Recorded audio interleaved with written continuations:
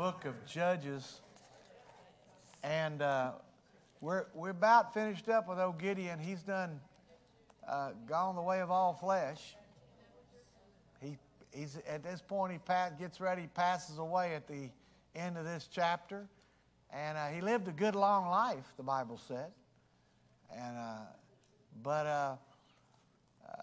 hey, before we do that, here's what somebody said. Have you ever gone to a drive-through bank teller and ordered a fast food lunch?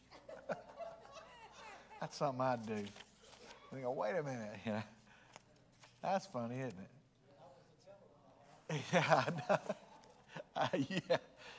Enrolling in a night class marked for seniors only and finding out the intended audience was high school seniors. That's some funny stuff. Like somebody gave me a bunch of these. They're new ones in the last couple, 3 months. Every now and then I'll just pick them up and read them and have a little chuckle there. And so we've been in the book of Judges, of course, for months, couple of 3 months. And it's pretty fascinating watching history unfold. I read today, there was a rabbi in California, and he was complaining about the biblical archaeologists. And he didn't like them going around taking new discoveries and alluding that they corresponded with the Bible narrative. They find stuff all the time that he was really complaining about those Elba tablets that were discovered there on the mountain where Joshua, God gave the message through Joshua, if you do these things, you'll live, but if you don't do them, you're cursed. Well, archaeologists were digging around that area, and they found what they believed was Joshua's altar, and then they found these metal plates that had the curse in Hebrew, and they dated back to the day of Joshua. This just happened about 6-7 months ago. And so this Jewish rabbi, of course he's in California, he was lambasting the archaeologists to say, you should not draw conclusions. Well, it is evident that it came from the time frame of Joshua's day. We know that. And then it says in Hebrew that Yahweh, which is God, is going to curse you if you don't do these things. And so they don't like that. And so this rabbi says, we need to quit vindicating the Bible, he said. He said, we need to quit giving the Bible so much credibility. I thought, that's why he's in California, and stay out there, you know? I mean, hey, God gave them a gift of their own heart and put a guy like that out there. I mean, who is he and what is he? If he's mad at his own scripture that he claims belongs to the Jew that testifies of the truth of God's word. I don't know why he would be so mad, but he is. And so we get into this here, and we can find out that there's so many things that are happening that will eventually give you understanding and set up what's going to take place the next 1,000 years in Israel. This is pre-David. This is post-Exodus. And so it's that time period before there was any king, and certainly it's way 500 years before Nebuchadnezzar dropped the hammer on them and destroyed Jerusalem and deported all the Jews to Babylon. So to be able to get the Bible narrative in order, it's absolutely essential we know what these books say. Hey, Samuel, which is a book coming up after these books, we've already gone through 1st and 2nd Samuel, 1st, 2nd Kings, all that, but Samuel is the last judge that we're going to be dealing with. And so he's more than likely alive, and we believe no doubt he is, in Gideon's day. So we get all this going in our heads, and then besides that, we get the revelation of how God deals with people who do what's right versus people who don't do what's right. Now, salvation is by grace through faith, but favor and blessing is equated to obedience. no less than what parents do. If children, you're born into a family, okay? If you do what the parent says, you're going to be blessed. If you don't, you're going to suffer the consequences. Well, I talked to a young man here recently, and had a really nice car, and he's a good kid. And I said, hey, that's a really nice car. He said, you know what? He said, my parents told me if I continue on, that they were going to give me this car in 2 years. And they said, continue on. He said, yeah, following the rules and doing what's right. I said, hey, man, you better keep going, because it's not easy to get a car like that, trying to work your way forward. He said, well, I work, and he does work all the time, and he does great work. And he goes to school, he makes good grades. He goes to church, and he does really good serving the Lord. And so God's blessed him by giving him a head start. So we do that, if the kid comes in and curses the mom and dad and says, I ain't going to do this, and you're not going to tell me what to do, and well, you probably lost a lot if you're that kid. But if you go in there and you honor the parents and obey the rules, you know what happens? God works out a better situation. And so no different than the Lord with his kids. It's no different. He does the same thing. Whom the Lord loveth, he chasteneth. That means every Christian's going to be dealt with on certain issues. We all have sinned and come short of the glory of God. And if we say we have no sin, the truth is not in us. We make him a liar. Well, God deals with us, but that is a good sign that you belong to him. If a person can live like the devil, sin, and nothing happens to him, well, that's not a good sign. But hey, it's like I heard a guy one time saying, if you're one of his, God is going to get you to heaven if he has to beat you all the way there.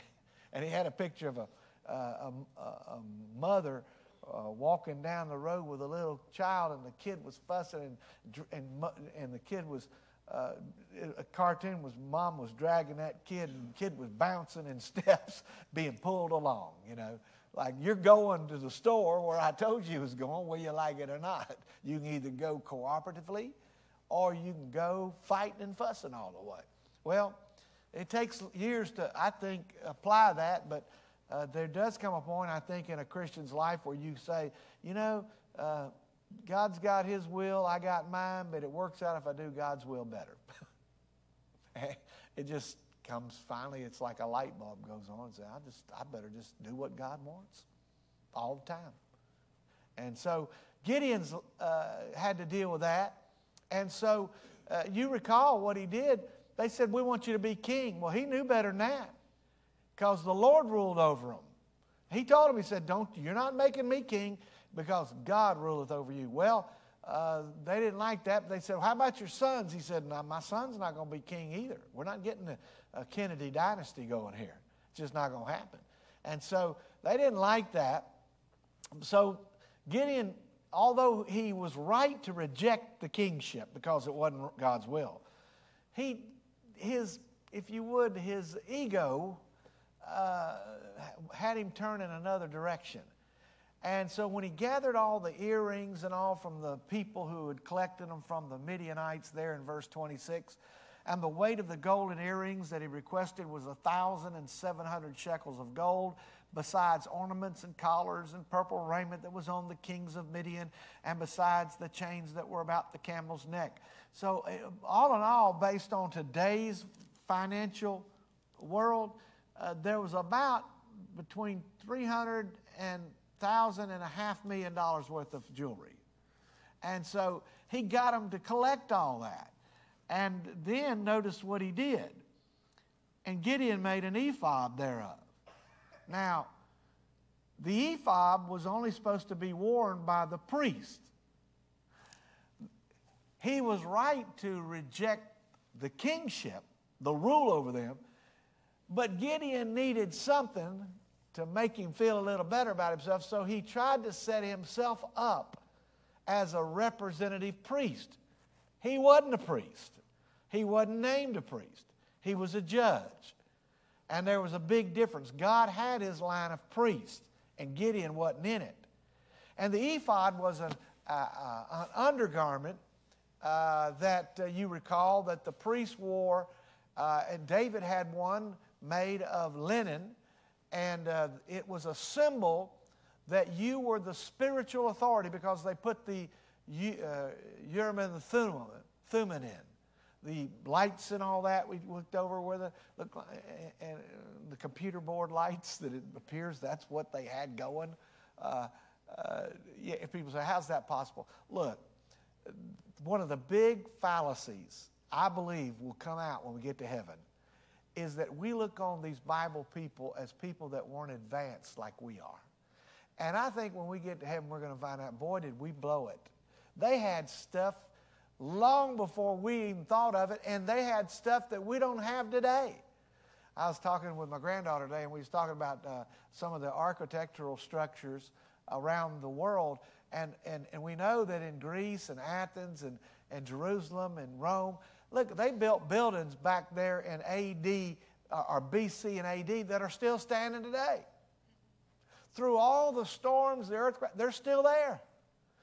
We drive around here, and if a house it's been moved out of and it had 2 years worth of growth, it pretty much destroys the house. There's one out here, there was one down here on Burgess Road that they let trees grow up through the underside of the, what is that underneath there? Eaves. The what? The eaves. Eaves, yes. I'm thinking about Adam, so Eve, yeah. And it went and poked holes through the eaves and poked holes through the roof. And you couldn't even, after about 2 years, you couldn't even see the house in there anymore. There's one over in Spanish Fort that 40 years ago, I knew the lady that lived there. Her name was Amzie Veazey. And she died at 95, but that's been about 30 years ago. And so she had a beautiful home. I mean, it was probably about 2,500 square feet. Hey, when she had it built, it was the best of everything. Well, she died, and her family, I don't know why they didn't take the house. It's right there on Highway 31. And I watched that thing over the years. I mean, it's grown up. It's been destroyed. And finally, I noticed when they paved Highway 31 recently, they bulldozed that house down. And I thought, poor Amy, of course, she'd been in heaven for 30 years. She could care less. But she was particular about that house when I knew her. You know, you didn't run around. You certainly, didn't track anything in it. Well, now it ended up being nothing but a shell. And that's the kind of architect we have in our modern world. We don't have hardly any buildings that last 100 years. And what we do is we save parts of brick walls. You go to some of these historical places and they say, we're going to show you a piece of the brick wall that was built in 1620. Well, it wasn't even. We went to the Alden House, my wife and I did, up in Duxbury, Massachusetts, and she comes from that Alden family, and they were what's left of a house, which is we thought was supposed to be a lot, was built by the original Pilgrims. They came over on the Mayflower, 1620. This house was built in 1622. And it says, come see the Alden House. Well, we get in there. Turns out that their son and grandson actually built the house we're standing in. But they said, now here's a wall, and they have a piece of glass. And there's about 6 or 7 boards is all that's left. And they said, this is the Alden estate. The first Mayflower people built their house. There really wasn't nothing there. Now, thank God his grandson, 50, 75 years later, did a little better, but even that's been repaired and replaced. So you know how that goes. So what I'm saying is, we look back on these Bible people and go, oh man, and this Gideon, a bunch of cavemen, he's running around with a camel's hair suit on, and no. They were highly involved, and I'm fascinated at looking when they do go dig these places up, seeing how they structured walls. Walls still there 3,000 years later. Not knocked down, still there, buried under mounds of sand and dirt. But as they dig them away, and you see all the rooms they divided up and how they built their houses, you go, wow, these people had it together. Recently, they were talking about in Jerusalem, the cisterns that they still use water systems built by Hezekiah, still in use. In Egypt, one of the oldest sewers in the world, built in about 2300, 2200 BC, they're still using them. Well, how do these people learn to do all this stuff? Well, they had more sense than we like to give them credit for. And so when we read Bible characters, let's don't get to this point we got them in a different era and they're just a bunch of folks they don't know like we know. When I hear this rabbi saying we shouldn't give credence to the Bible, he's lost as he can be. He's lost spiritually. He's lost mentally. He has no clue what he's talking about. He could travel around the world. I know he's got plenty of money to do it. He'd have to be face to face with what's really out there. They weren't backwoods people. They never were. So Gideon, he makes this ephod, and he put it in, notice, his city, even in Ophrah. And all Israel went thither a-whoring after it, which thing became a snare unto Gideon and to his house. Why? Because it symbolizes spiritual authority. And the people wanted to make him king, and he said no. And so he gave them a priest, or a semblance of a priest, and what they did, they began to worship the ephod. It became a flag. In fact, it was known that sometimes they would take the ephod, lay it down horizontally, and put it on a pole, and it would be stuck outside to represent the priest's home. It's like a flag. And so their old glory was an ephod. And the people went nuts. Now, the reason why? Because God said to him, he told Samuel, he said, Samuel, these people don't want me to rule over them. The reason they want a king is they are tired of me ruling over them. And that's why every time one of the judges died, they went back into debauchery.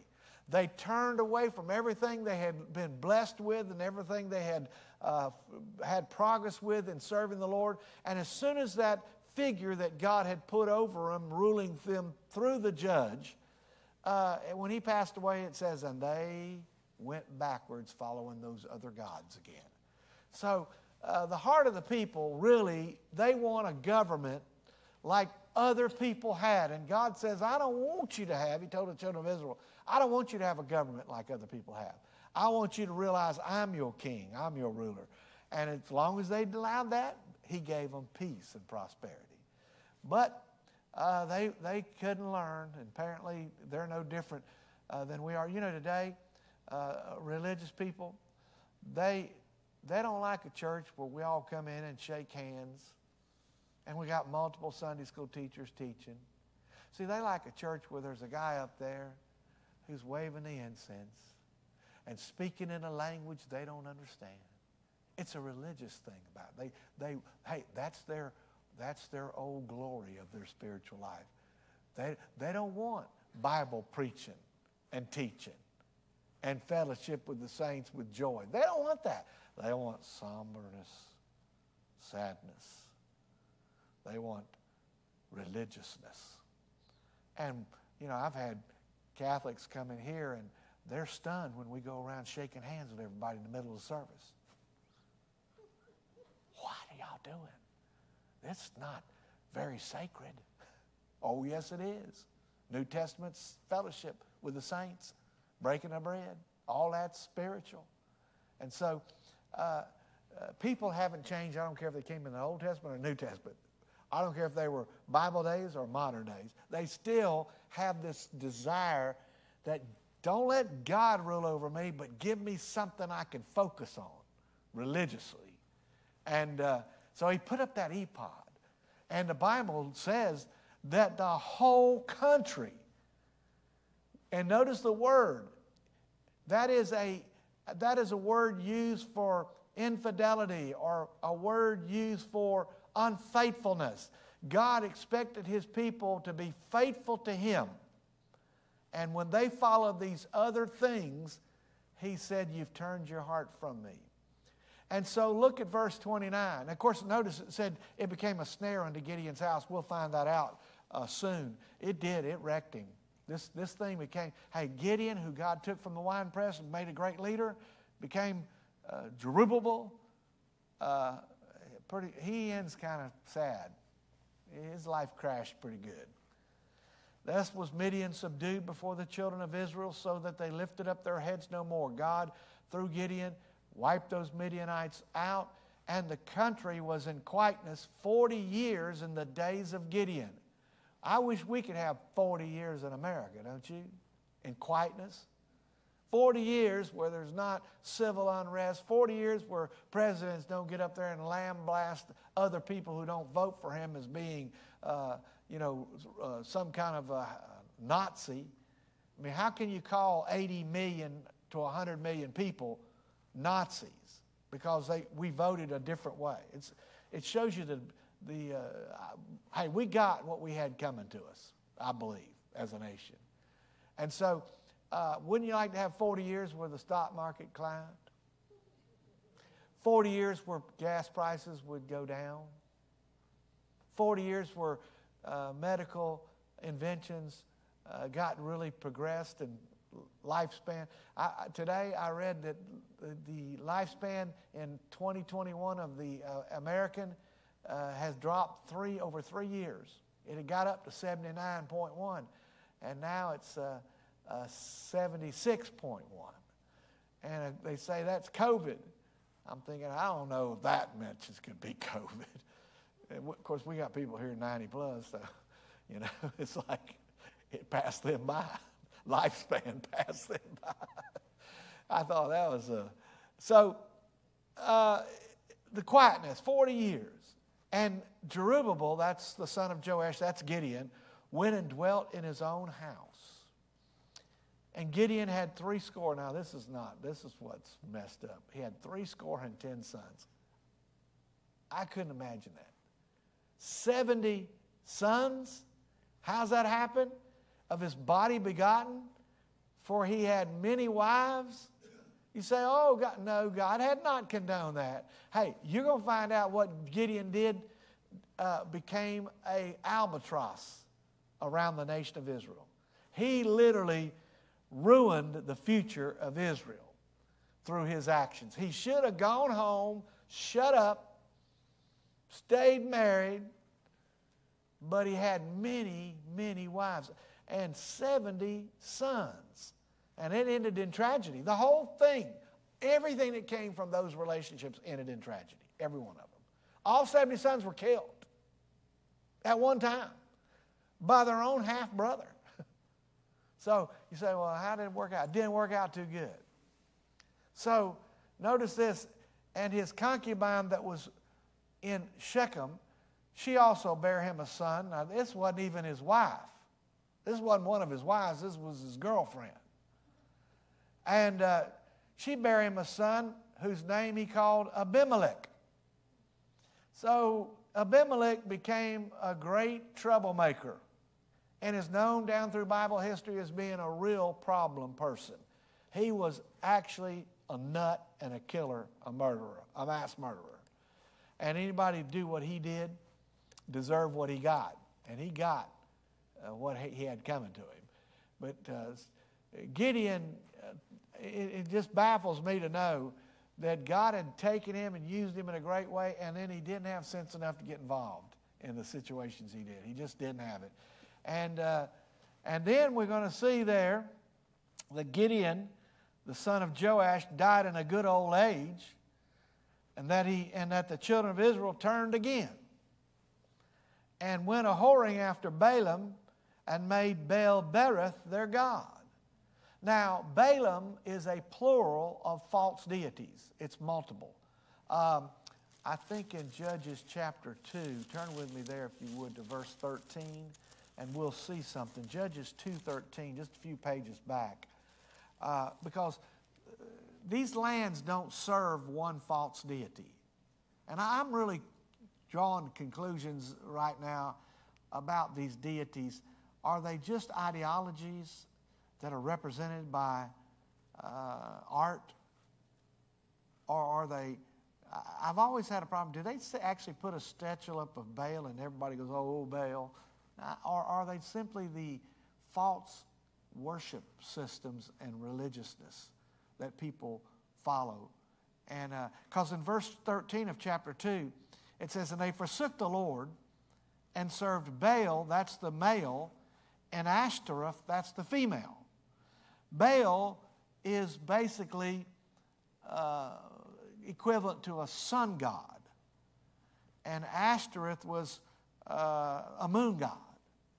And so they could be worshiping the sun and the moon. And you would see that that might be astrology. It might be the zodiac. Who knows? But in chapter number 8, when they worshiped Balaam, that means they were worshiping plurality of Baals. So they didn't just turn from the Lord and get duped by one false religious system. They were willing to be seduced by multiple systems. And then particularly they picked out Baal-berith, their god. So while they were in systems of ideology and idolatry, they found one that they really liked to. See, man is incurably religious. He's going to have something. I heard today that there's a high school teacher said that's teaching religion. He's an atheist teaching religion, which is how the school board could do that, I have no idea. But you'd think if a guy's going to teach religion, he would know enough about one or two of them. But he, according to the student, he's just an atheist, and the only one he's critical of is Christianity. He's not as critical about Hinduism and Buddhism. He's okay with that. But Christianity is a myth. And I'm thinking, if you know anything about Hinduism, there's no myth written in children's fairy tale books that can match Hinduism. It's the most bizarre set of beliefs. I don't even know how a mind gets to the point where they can believe that. I mean, I understand how people get duped by different, but Hindu and Buddhism? I mean, you have got to deny what your eyes and your own natural mind tells you to get into that stuff. And mainly it's because you reject God, the Almighty Creator. And from there, God gives you up to a reprobate mind. And there you go. You didn't like to retain God in your knowledge, and he says, I've given you over. So you get these people with these multiple head golden figures. Have you ever seen the Hindu? Just multiple. Oh, my goodness. Crazy world. Crazy world. And so they turned again, and notice in verse 34, after all this, the children of Israel remembered not the Lord their God, who had delivered them out of the hands of all their enemies and on every side. That's a fascinating statement. How could they completely forget Almighty God, who gave them miraculous deliverances, not just the Midianites, but all the judges before them? We've read about it. They'd cry unto the Lord, and the Lord would deliver them. The Hittites and the Jebusites. I mean, every time they got taken over by a foreign country, they'd, oh, Lord, help us. And they'd turn and do right for a while. And then in this case, Gideon's legacy, as soon as the guy died, they said, okay, we don't have to play like this rules anymore. So you can tell you a bunch of hypocrites was what they were. They weren't really serving God under Gideon. They were simply tolerating Gideon's leadership. That's all. And, it didn't work out too well. So he died in a good old age, and they turned their back. And notice this, verse 35, look how people are. Neither showed they kindness to the house of Jerubbaal, named Gideon, according to all the goodness which he had showed unto Israel. So they turned on the guy that led them in peace for 40 years. They turned away from God. They turned away from the guy who led them. They discredited him, and they started treating his descendants bad because their name was of Jerubbaal. That'd be like And of course, now we see that with Trump. They're treating his kids bad. And of course, Reagan, what if they turned, and the Bushes, they hadn't turned on the Bushes yet. But what if all of a sudden everybody started ostracizing George Bush and his family and throwing them in jail and trying to hurt them? We'd go, what a bunch of heathen. Well, that's what they did. The people of Israel did that to Gideon and his family. Well, we'll get into chapter 9 next week. It gets bizarre down towards the end of chapter 9. There's a parable in there that has a lot of lessons, not only for Jerusalem and Israel during this time, but it's got lessons of life that we can abstract from. You can apply to right here, 2022. The word of the Lord is true. The word of the Lord never changes. And what he says is. And whether we accept it or not, that's our problem. But what he says will come to pass. So we're going to see some of that. Appreciate you coming out tonight, and be praying about all those who are coming off these surgery lists and sickness lists. And I think the Lord's raising them up again and bringing them back. We're grateful. Let's bow our heads. Lord, we thank you for your word. We pray that as we go forth, we can learn, apply, understand, and accept. In Jesus' name we ask. Amen.